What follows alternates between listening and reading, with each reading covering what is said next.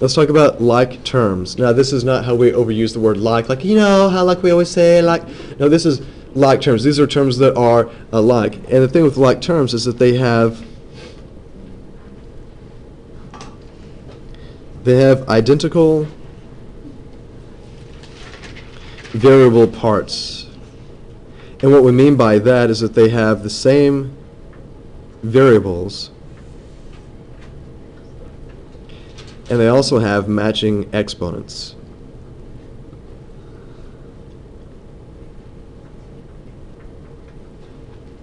See, we want to talk about like terms so we know what are the things that we can combine.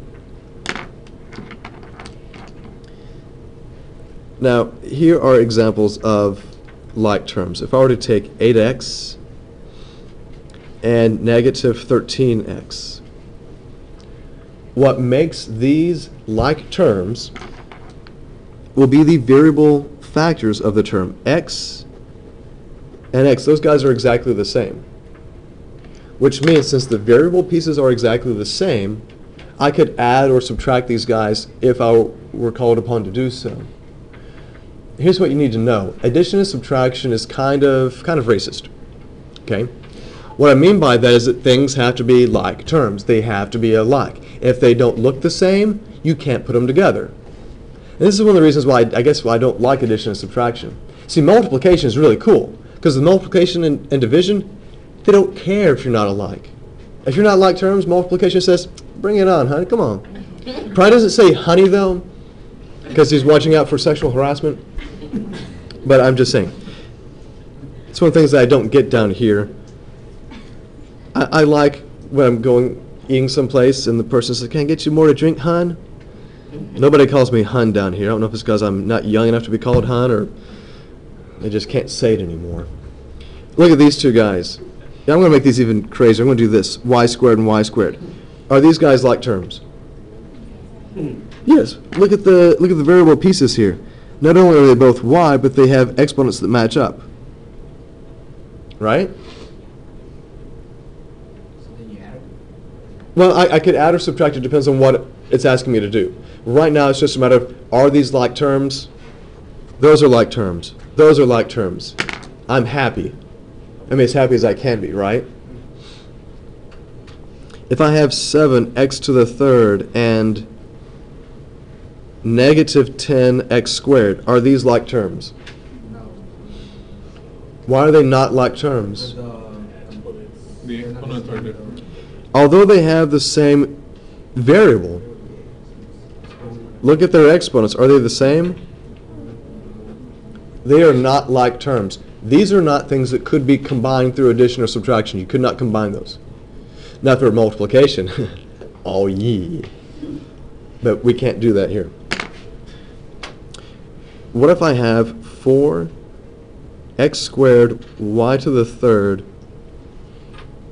and 7y to the third x squared? Are these guys like terms? No, but you can combine them.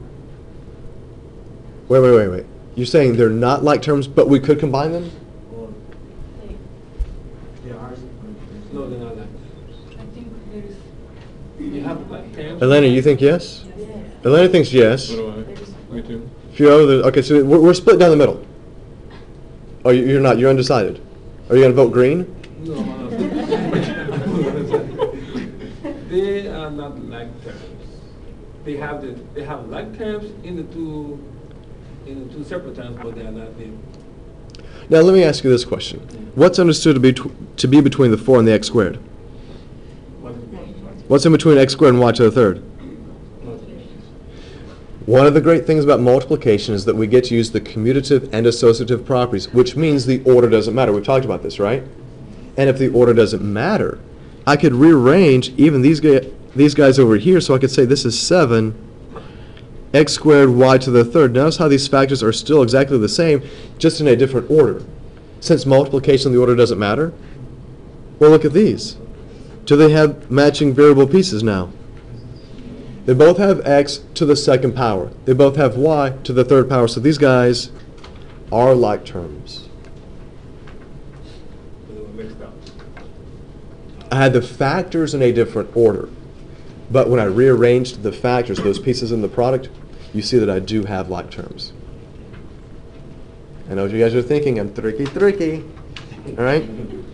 I mean, a lot of times we use variable expressions to help us set up or to express a situation that's in the real world.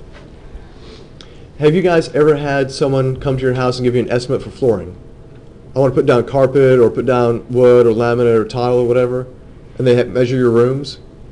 Now, a lot of times they will do this. When they do their estimate, they'll say, all right, whatever their square footage is, whatever we have square footage for the floor, I'm going to add 120 to that. Now, why would they do that?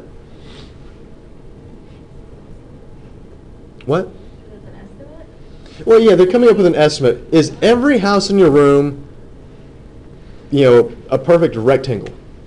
No. No. I remember trying to even estimate it in my old house because I got new carpet put in when I was selling my house. The formal areas in the front, that was easy. It was 12 by 24, just one big room. The rest of my house, it was all weird angles. I mean, you think about this. This was the hallway going to the bedrooms. It did this funny weird angle right here before it opened up to, the 4 bedrooms. It was so janky. But sometimes they'll put in the extra because they got to make sure that it fits right. And you don't want to have it to be just exact because what if you screw up? I'm sorry, we didn't bring enough carpet. We'll come back tomorrow. So they'll do this. So suppose, what if F is equal to, you've got 1,200 square feet that you want to carpet. So how much would they bring in? How would you figure out what they're going to bring in? Well, according to this expression right here, F plus 120, they're going to take whatever F is, and they're going to replace it with 1,200, and they're going to add 120 to that. So how much flooring material will they bring? 1,320. Now, what if they change it up? Because is every house 1,200 square feet? No. So what if they measure and they find out that the square footage is 850 that you want to cover? They're still going to be using this almost like a formula. But this F is a variable because its value changes, right?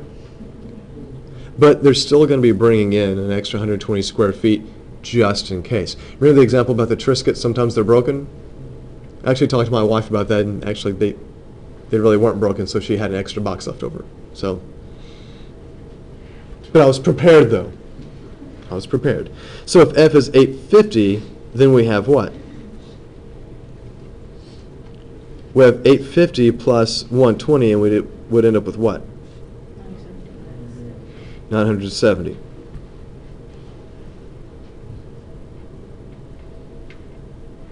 Are you with me on that? Now, suppose we were to, we could change things up here, give a different example. Suppose I say that you want to withhold, $75 from every paycheck. Like maybe this is something that you're pulling out, you're going to put into savings. So you want to know what would your actual paycheck be? How much would you have to play around with, to spend, to pay bills with, or whatever? Well, you might set up something like this. Well, if P is my amount of my paycheck, and I'm taking 75 away from it, that's going to tell me how much money I have, right? So what if P is equal to $320? How much money would you have left to use for bills? Or whatever you want to do. How would you figure that out? I would plug in the 320 where I see the P, minus 75, and we end up with what?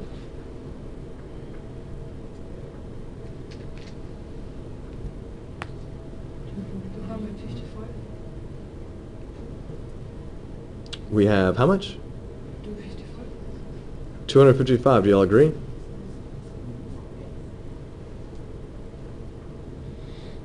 See, I don't agree with that. 245. 245, right? Yes.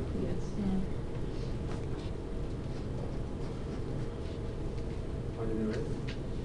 Why did I write it? Because that's what she said. And you guys said, uh-huh. How about 245? Is that better? Oh, maybe that's wrong too. Is it right? Yes. Are you sure? Yes. Did it on my paper. Oh, you did it. Oh, since you did it on your paper, then it's right. But you know, suppose that next week you get paid a little bit more. Suppose next week you get paid $570. So what does that mean for you? You plug in, you change that P to 570, minus 75, and what do we have here? 500. We have how much? Oh, I wrote it down on my paper. 495. We'd have $495. I did 575, sorry. Yeah, you want to make your life easy. Be careful on that.